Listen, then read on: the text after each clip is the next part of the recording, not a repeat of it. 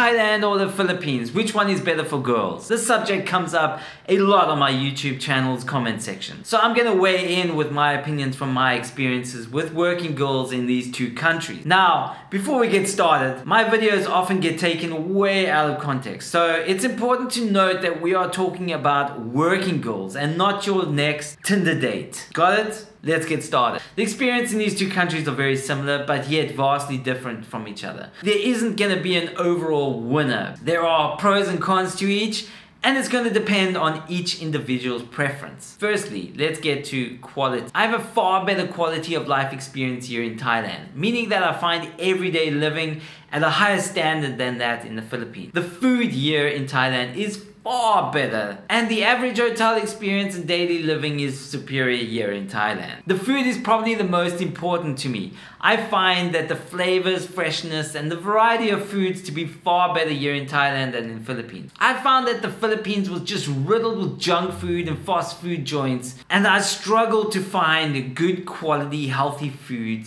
at first. Hotel stays and room rentals are also like chalk and cheese. I get far superior accommodation and options in Thailand with better bang for my buck. Now, speaking about bucks, a huge thanks to my amazing young bucks over on my subscription page. If you like this content, want more videos, more truth bombs, and all the bonus content, then head to my subscription page. I've pinned a link in the comment section below. Click on that and join our tribe. We have ridiculous videos dropping like bombshells and a treasure trove of unreleased content. And guess what? You'll also gain access to a private Discord channel, which is helping fellow travelers navigate safely through the red light districts of the world. Transportation. Thailand comes out tops here. It's easier to get around when you have so many dialed in public transport options like in Thailand. Their systems feel far superior to the Philippines, who have the metered cabs, Grab, trikes, Jimneys. I felt running less efficiently. Let's not forget about the flights. It seems that every flight I take in Philippines is somehow fucking late. And now let's get to the juicy bits and talk about the girl. I find that I enjoy the company of Filipinas more than Thai women. Firstly, I feel like I can have some proper conversation with many Filipinas because of their superior comprehension of the English language that the Thai girls lack. Conversations with Thai girls feel quite hollow, and much of my humor goes way over their heads. However, with Filipinas, I feel I have a better chance of the girls catching my drift. Now, on the other hand, Filipinas aren't very touchy-feely, so don't count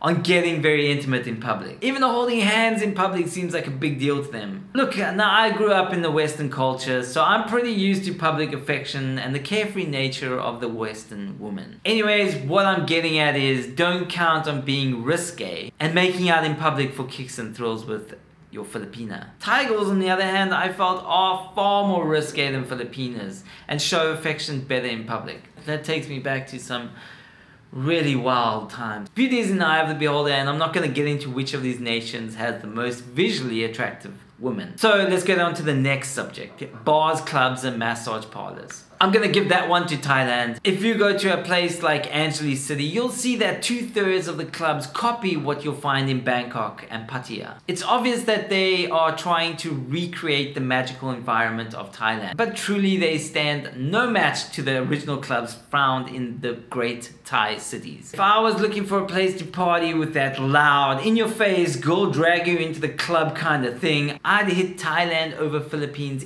any day of the week. But if you're looking for the imitation version, Philippines ain't too bad. Don't get me wrong, the Philippines is great, but it's just not in the same league as the original. Pricing. Well, ladies and gents, that's going to depend on the areas you're gonna visit, and they're all pretty much similar with pricing. Besides the ridiculous costs in Manila, they're just fucking crazy there. Drinks, however, I found were slightly cheaper in the Philippines, but not by much. So let's move on to safety. Thailand takes this one with flying colors. Anyone that's been to Thailand can vouch for how safe it actually is. Every now and again you would encounter one of those scam bars, but that's why we have our private Discord channel to shed light on these bars. So join in the link that I've provided in the comment section below. The Philippines to me kind of felt like I was back in South Africa. Everyone kind of warns you about the place, and I find myself on high alert all the time. Allegedly there's a lot of crime in the country, and you can see that's apparent while walking around Manila. All the security guards are wielding shotguns